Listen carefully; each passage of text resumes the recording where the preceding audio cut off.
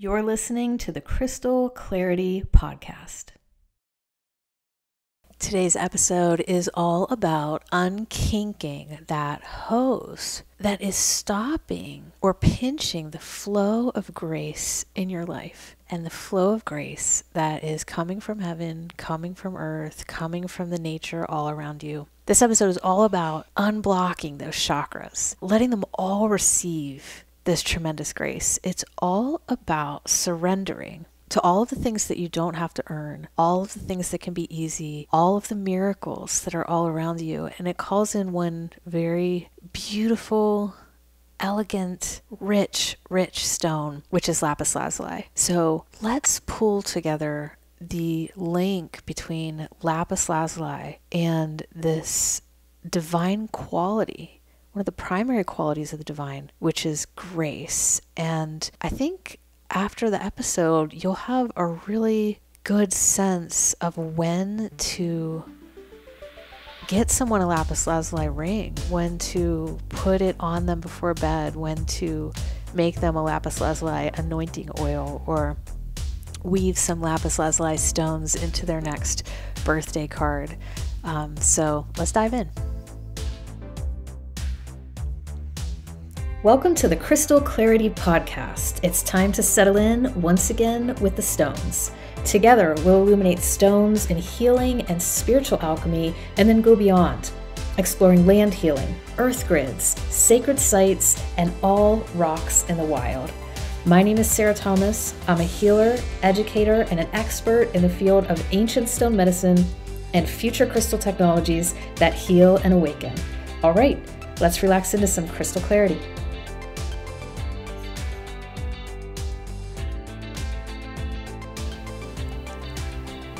Well, check this out.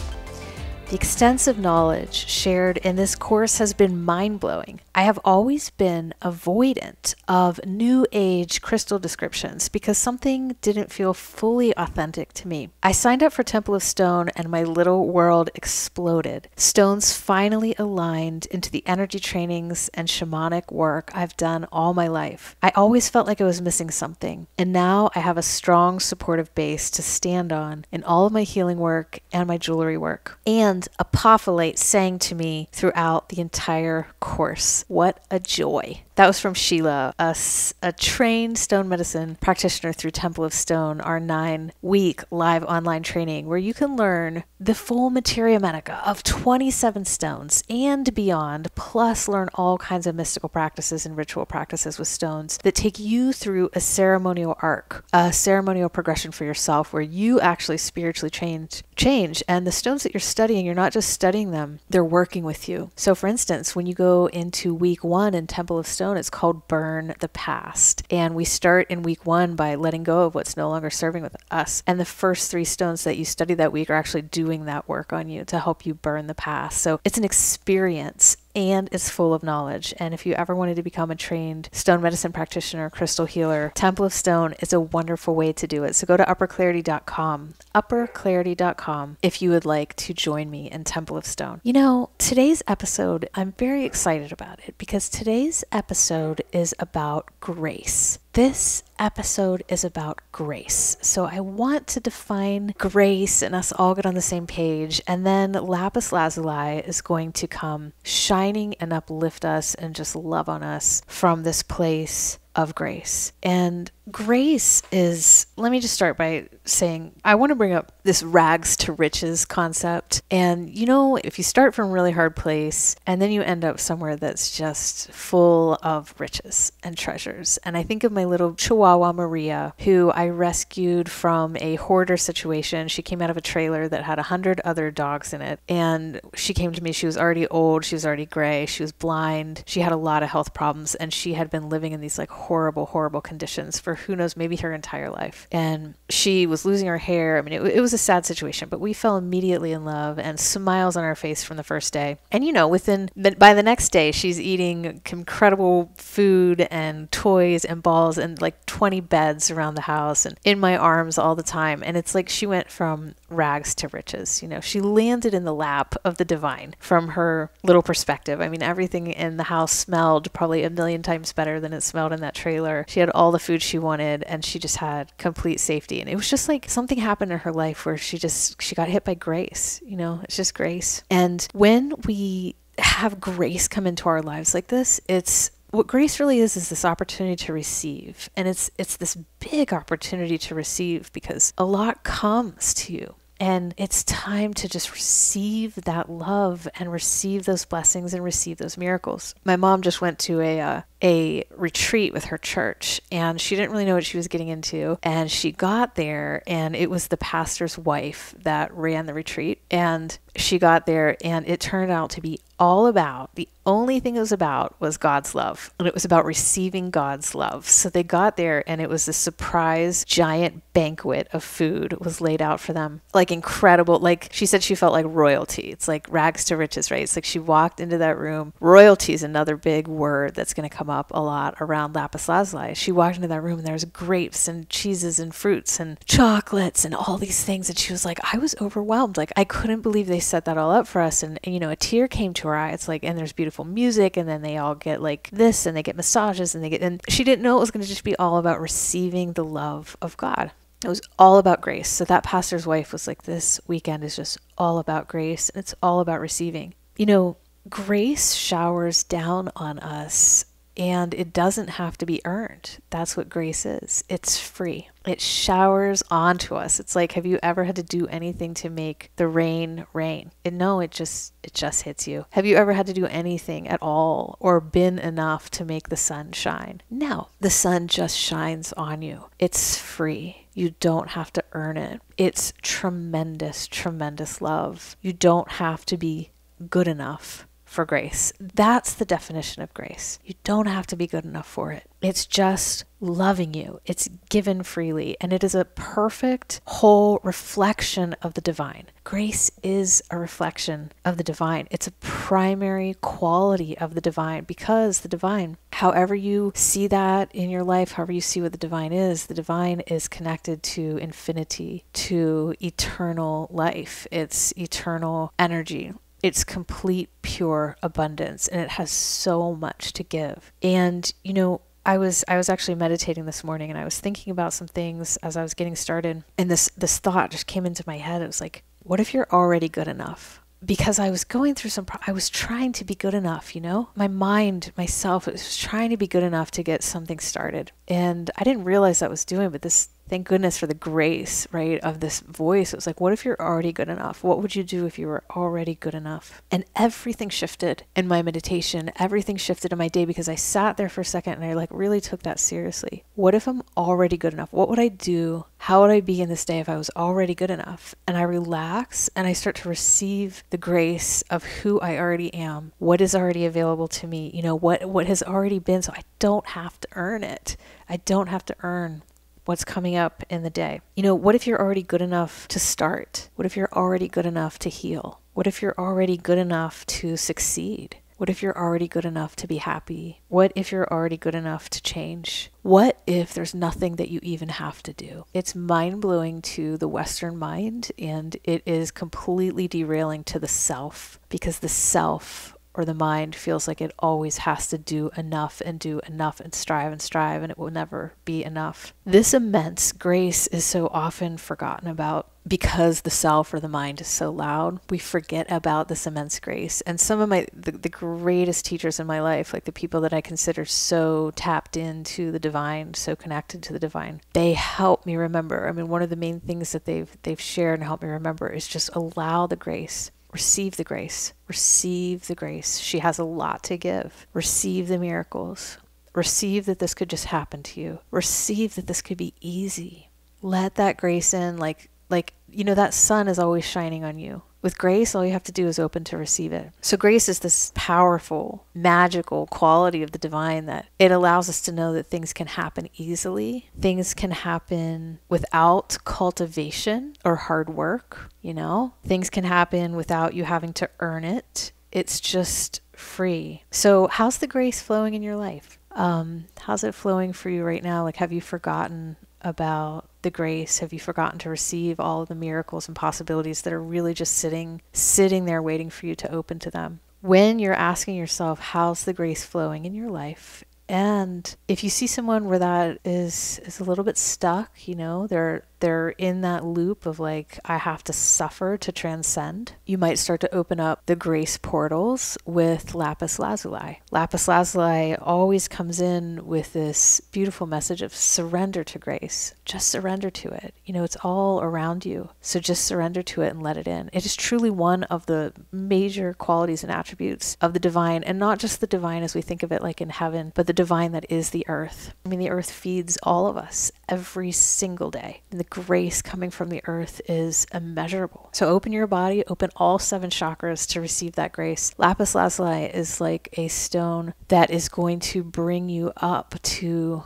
that beautiful possibility of receiving grace, receiving it easy in your life. I mean, it's kind of like Lapis Lazuli is the trigger for grace to flow. So if you put on that Lapis Lazuli ring or that jewelry, or put it on somebody in treatment, or put it on yourself before bed, it's the trigger for that grace to flow. And it allows you to surrender to that grace, and it reminds you of it. So, you know, when I was in Egypt, I was in a few museums and stuff, and everything is Lapis Lazuli. Lapis Lazuli was huge on all of the royalty, right? All of the kings, all of the queens, everybody was wearing Lapis Lazuli. And then I was in India, and all of the avatars, all of the riches, it's all Lapis Lazuli. Lapis Lazuli is like saying, I'm receiving the grace of the divine. Like, I'm allowing myself to sit not in rags anymore, but in riches. I'm allowing myself to be royal. And in China and Tibet and all around the world, Lapis Lazuli is there when we allow ourselves to receive the grace of the divine. And riches is an important word. The color of Lapis Lazuli is so rich. That rich blue. Imagine just finding that in the earth, that incredible blue. Like, what a gift, what a precious treasure. And it's so precious that it didn't even need to be changed at all to become a paint pigment. It just became Lapis Lazuli paint pigment. And it's so rich that it was so prized and so beautiful, right? And it's so valued that painters back in the day, they would only have a tiny bit. They'd have to save up for a tiny bit of Lapis Lazuli paint pigment. And when you only had that very, very tiny bit, it was, you would not paint your whole canvas with it. You would just save it for these little moments, like, oh, I'm painting the Virgin Mary. I'm going to use my last little bit of this to just paint this scarf around her neck, or paint her blue eyes. So it was like saying, this is extremely valuable, and I'm going to put it on what is most valuable. When you put Lapis Lazuli on yourself, you're like saying, I'm valuable. I can receive blessings.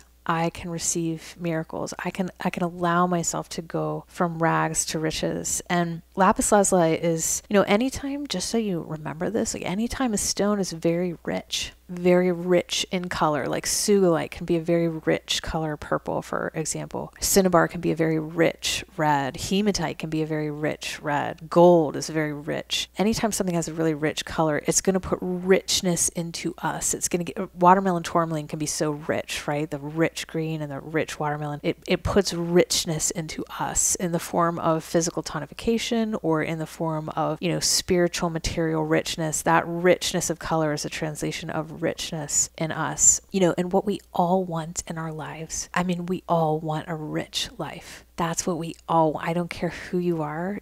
You want your life to be rich, and it might be completely different what richness looks like to you to someone else. Like, I know for my partner, like a rich day would be if she can sit and read her book in like the little nook of the couch, and smell the pages of the book, and read one book and then get out another book and just be in her world of books. Like, that's so rich to her. And to have the house be quiet, you know, that's a rich. For other people, it might be, I love to, like, I'm a teacher at a college, and I go to the college campus and I'm around people and we're sharing ideas, and that's really rich for some people. You know, I'm a Gemini, so that was my example. And other people might be like, you know, what was so rich for me was that me and this crew like built this treehouse together, and just to see everybody working together, like, that was so rich. We want our lives to be rich. It's just different for us, but that feeling of like, oh my God, my life just feels rich. Like, that felt so nourishing. That felt so rich. You're going to get that from these rich stones, rich in color. Lapis Lazuli is rich, and it's very connected to the divine mother aspects of the divine mother aspects, and the grace that flows from the divine mother. The grace that flows from the divine father is very connected to sunstone. And the Divine Father grace is a lot about shifting our consciousness, waking us up, making us clear, making us lucid. It's the Divine Father shares a lot of gifts of consciousness and grace around waking up, like consciousness activations, boons, blessings, blessings on what we have, blessings on what we create, growing things like that. The Divine Mother and the grace that she shares can be a lot around material wealth, having enough to eat, having enough clothes, having enough shelter, elevating that to having wealth, to having riches, to having then prosperity, which is enough to give away, to share, to take everybody like to Italy for the summer, to have that prosperity to give away, and then into even just like pure pleasure. She loves to give pure pleasure, like here's an incredible bath, an incredible food, and just receive pleasure of the senses. So the Divine Mother giving that pleasure of that incredible, beautiful, stunning stone, Lapis Lazuli, that is that beautiful, rich blue color. I mean, you could argue that it's just, some people say it's the most stunning color that the earth has made. And then it has these gold, which are pyrite, but these gold swirls around it. These swirls of, there's even some sodalite in Lapis Lazuli, which looks like, it can look like there's some quartz in there sometimes. Lapis Lazuli is a rock, by the way, so it's not one mineral. It's like full of different things. But it can look like the Milky Way galaxy is stretching across it. It looks like you're looking up at the night sky and you're seeing incredible glittering stars, and you're seeing the Milky Way galaxy stretched across the sky, and just gold riches inside this beautiful blue. What could be more rich than that? Looking up, and it's like where we're receiving this heavenly grace from. Divine Mother aspects of grace, so connected to Lapis Lazuli. Divine Father aspects of grace connected to Lapis Lazuli, and also very connected to Sunstone itself. So wealth, pleasure,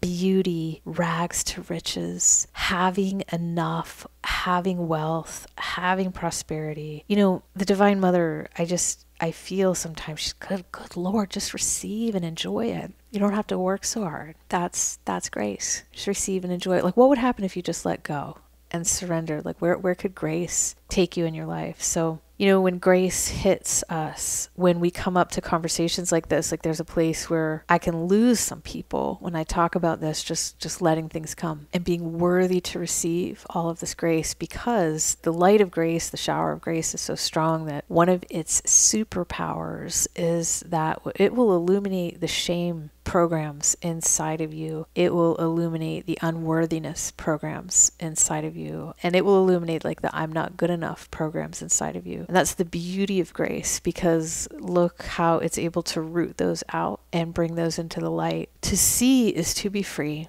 So when you see that unworthiness program, that's a giant part of the process, just to see it. Some people would say it's the whole process, right? Just to see it is to be free of it. When you see that I'm not good enough program, that's a giant step. You should be cheering and celebrating, like, because just to see it it means it's moving through. Just to see it is moving through. So grace, Lapis Lazuli, has a way of like bringing us up to face our shame and face our unworthiness, all of this not good enough stuff that's kind of embedded in the programming of the self. And that is the same for all of us. There's no self out there that doesn't have shame and unworthiness and not good enough move through it. It can be to different degrees, but it is truly not personal to you. It's like a quality of the self itself, the one giant program that we're waking up to. So I would say that, a wonderful time to bring out Lapis Lazuli is to say to someone, anoint yourself with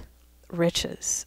Receive this love. Like, what if somebody gets an amazing partner and they're blocking it? Receive this love. What if someone has this ability for something to be easy and they're blocking it? Just receive it. Somebody might be, they're doing so well in their business or something, but they're just not receiving that piece that would allow them to make money or make that change or get that first down payment on a house or whatever that is. Lapis Lazuli is the moment to say, just remember, there's miracles. There's so much grace out there that you don't have to earn.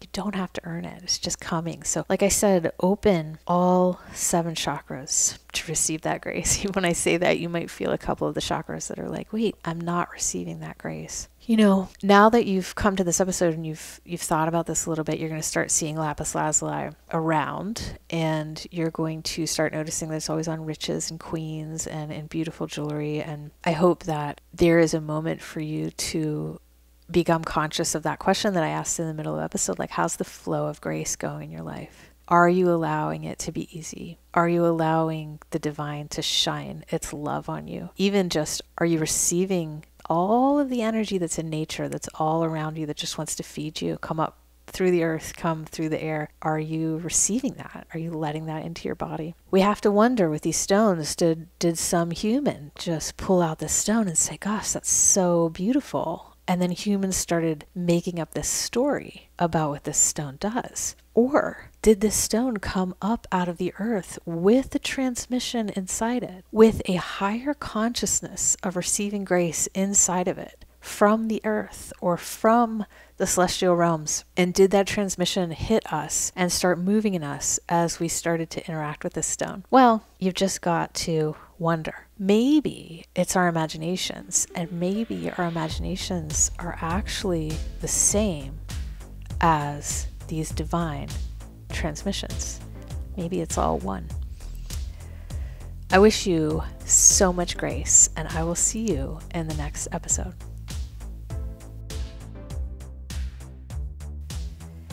Thank you so much for joining me today. If you like today's episode, please like or subscribe. Oh, and leave me a comment. I'd love to know what you'd like to learn more about. To take the perfect stone medicine or crystal healing training for you, or to visit me at our super special crystal shop, go to upperclarity.com.